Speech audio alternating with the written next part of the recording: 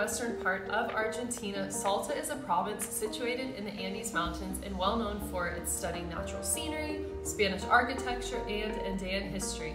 Just south of Salta capital is the picturesque wine town of Cafayate, famous for its red rock formations, countless vineyards, beautiful wineries, and of course fine wines.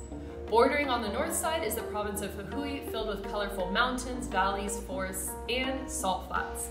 Our crew of four, 2 couples, spent 1 week exploring these unique areas of Argentina, and in today's video, I'll be taking you on a journey to all 3, Salta Capital, Jujuy, and lastly, Cafayate.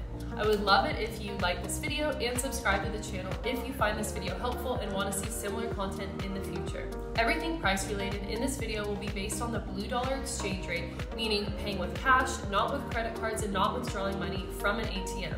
If you are not familiar with the blue dollar exchange and how you can literally double your money in Argentina, I would recommend you to watch my recent video that explains everything you need to know about exchanging money on the Argentinian blue dollar exchange. Also, please remember that the inflation is rising rapidly in Argentina, so the prices I am quoting may be different than when you visit in the future.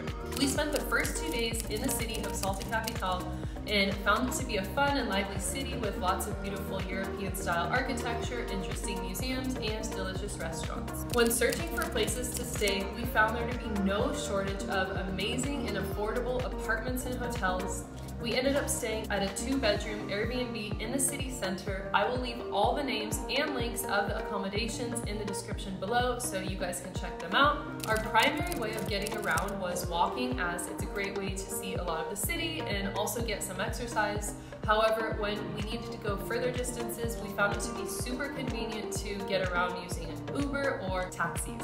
And on average, a 10-minute Uber ride or taxi ride was no more than $2 to $3. There's also a bus system there, which we didn't use, but it would be a very economical option, especially for solo travelers. We spent most of our time walking around admiring the various parks, churches, architecture, as well as visiting museums, going up to the top of the Teleférico San Bernardo, trying the typical food dishes, more on that next, and going out to the casonas or peñas at night.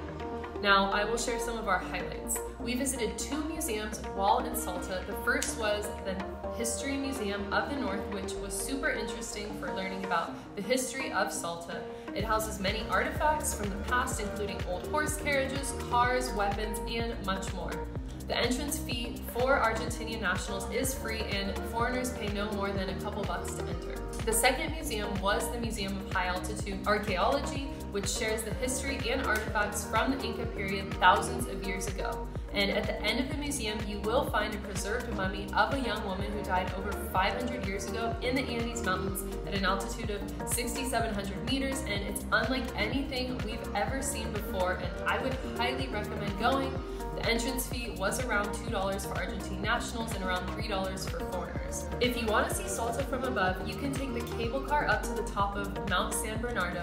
If you'd rather hike up, that's also an option, and at the top is a beautiful park with a nice water feature and of course views of the entire city.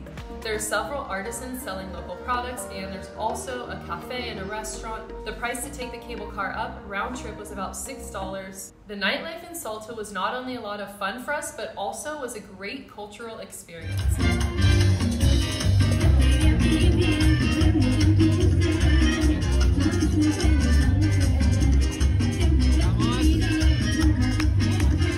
Both nights we were there, we visited peñas or casonas, which are huge restaurants where musicians gather to play traditional folk music together. And we visited a different one each night, but our favorite one was La Casona del Molino. We loved everything from the authentic vibe, the multiple rooms with music, and the amazing food and wine. We ordered the parrillada por 2 personas, which means they bring a small grill to your table with various cooked meats, and it's delicious. That brings us to our next topic, restaurants. Honestly, every restaurant we tried in Salta was really good, and La Casona del Molino was our standout favorite. I always recommend asking locals what their favorite spots are, or looking on Google Maps at nearby restaurants and checking their reviews. Make sure to try the typical dishes, including the empanada, salteño, tamales, humitas, and locro. Quick tip, before we move on to Jujuy, before leaving Salta, make sure to change your dollars on the blue dollar exchange, as it's more difficult to do so in Jujuy. You can easily find people in the 9 de Julio main square and exchange your dollars with them in Salta. After 2 nights in Salta, we rented a car from a car rental agency at the Salta airport and drove 3 hours up to the region of Jujuy, where we spent the next 3 nights. Jujuy is a mountainous desert region scattered with cacti, beautiful landscapes, and quaint villages.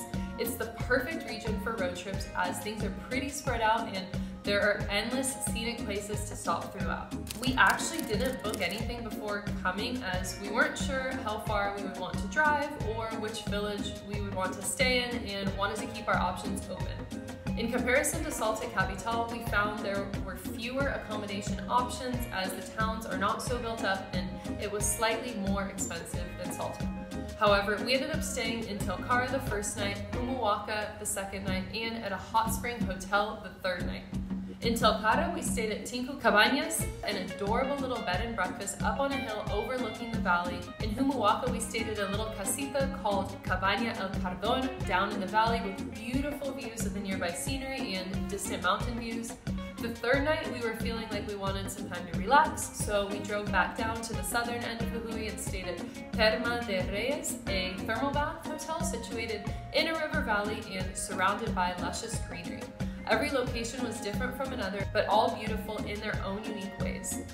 Looking back, I'm super happy that we decided not to stay in one place the whole time as the Jujuy region is so big and it was nice to be able to explore specific areas of the region each day and then stay close by to where we ended. We used our rental car the whole time to get around, and if you don't have a car, you can organize day trips with tour companies from the different towns, or if you want to explore solo, you can take buses around. However, from what I heard, they do have limited schedules, so you just need to check in advance. We visited 3 towns in the region and found that each one has its own unique style and culture. You're sure to find artisans displaying their handcrafted goods, delicious street food, restaurants, and scenic nature views. On our way into Jujuy, we drove to Purmamarca, a small village set at the base of the famous 7 Colors Hill. You can walk up the nearby hills for spectacular views of the colorful mountains, and if you're feeling like taking a longer hike, you can also head up the Paseo de los Colorados trail. In the town, you will also find adobe houses lining the streets, musicians playing music in the alleys, and in the main square, 9 de Julio, a crafts market with artisans selling traditional handmade goods. Even though it was the smallest of the 3 towns we visited, we were there on a Saturday afternoon and it felt more crowded than the other places, so if you can, I would avoid coming on weekends or come earlier in the day. We stayed our first night in Tilcara and found it to have a very lively vibe. It seemed like a very strategic and central place to stay in Jujuy as there are so many things to do and see in the surrounding area, and it also has an abundance of restaurants and peñas in comparison to the other villages, so if you are looking to stay somewhere with more nightlife, Tilcara is a good option. Our second night, we ended up staying in Humahuaca, the furthest north and the most quaint and least touristic feel of the 3 towns we visited. In the center, you will find a small square with an artisanal market and a few streets with traditional restaurants. Just outside the center, you can drive or walk up to Peña Blanca, a tranquil little hill to walk around and see beautiful views of the valley. There are numerous quebradas or canyons throughout Jujuy, but the one we chose to visit was Quebrada de las Señoritas, located between Humahuaca and Tilcara. The trek is not difficult and flat most of the way and will lead you into the beautiful red-colored slot canyons. The 3rd largest salt flats in the world, the Salinas Grandes salt flats, are definitely worth a visit. They're located a bit further out of the Jujuy Valley. You do have to first drive through Purmamarca and then up a huge mountain pass. And from Purmamarca, it took us about an hour and a half to get to the salt flats as the roads are very windy and steep and should definitely be driven with extreme caution. Once you arrive, you will see how vast and grand the salt flats truly are. Make sure to wear sunscreen and bring sunglasses as the reflection of the sun off the salt flats is super intense. And also pack water and fill up on gas before leaving as facilities like shops, restaurants, and gas stations are extremely limited. Both nights we ate at peñas, restaurants with live music, and had a fun experience. For lunch, we found roadside restaurants, which both turned out to be super good. If you visit the salt flats, I would recommend eating at La Pecana, a restaurant on the side of the road a few kilometers before the salt flats with a great view. I recommend getting the empanadas as they were super fresh and some of the best in Argentina. said my Argentinian husband, which is saying a lot. After the salt flats, we drove a couple hours back down to go stay a night at the Terma de Reyes Hot Springs Hotel. This was a super relaxing experience for us, and we would highly recommend it. When you book a room with the hotel, it gives you access to the spa area where you can enjoy the pool, sauna, and private thermal baths, and also includes a breakfast buffet. There's also a beautiful restaurant on site serving delicious Argentine cuisine. If spas aren't of interest to you, I would recommend staying a night in San Salvador de Jujuy, or if you are a wine lover, then head to Cafayate a day earlier. To be honest, Cafayate was one of my favorite places we visited in all of Argentina. From Jujuy, it's about a 5-hour drive, and the last 2 hours of the drive are absolutely gorgeous. You will drive through a magical valley between red-colored mountains, alongside a river with beautiful greenery, then through a desert with beautiful red rock formations. We stayed in a 2-bedroom Airbnb in the city center. The grounds were beautiful and had a large garden with a pool, fire pit, grill, and a small outdoor kitchen. It was a 3-minute walk to the main square where you can find an array of restaurants and wine tasting rooms. Unlike Jujuy, Cafayate is easier to get around without a car. In the main town, you can easily walk everywhere, and if you want to venture out of the town, you can also take a taxi or rent a bike. For us, the highlight of Cafayate was the wine culture there. You can also do adventurous activities like horseback riding and hiking. We spent one full day dedicated to wine tasting. We left our place at about 10:30 in the morning and spent the day visiting 3 different wineries outside of the town.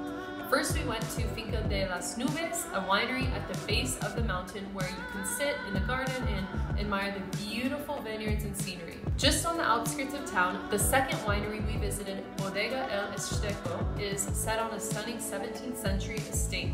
You can walk around the huge property and admire the gardens and beautiful architecture. In the tasting room, you do have the option to pour your own taste using the fancy wine dispensing mechanism that they have. This was super fun for us as we had never seen anything like it before, and we loved being able to taste the wines when we wanted and decide how much of each to pour.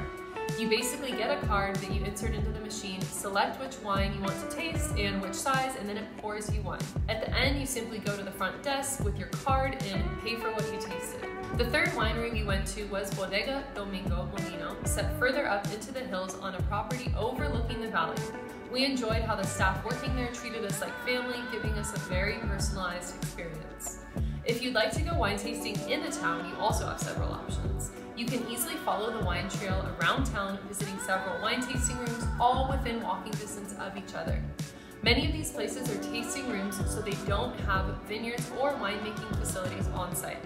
This is a great option for a partial day activity or if you don't have transport to take you around. Aside from wine tasting, you have many other activities to do.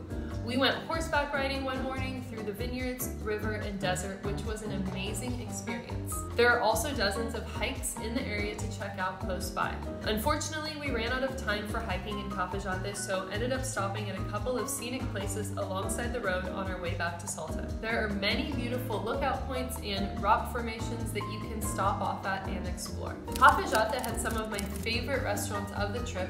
We fell in love with the wine bar called Bad Brothers Wine Experience. They have a beautiful patio and garden where you can sit and enjoy their wines, as well as alternative dishes infused with spices, herbs, and local wines. Our other favorite was another peña called Doña Argentina. It has a fun and lively, laid-back vibe, and every night they have live musical performances where you can hang out and enjoy the delicious food and wine. After Cafayate, we drove back to Salta to return the car and take a bus to another region of Argentina. Salta does not have a commercial airport, so flying in or out of there isn't an option.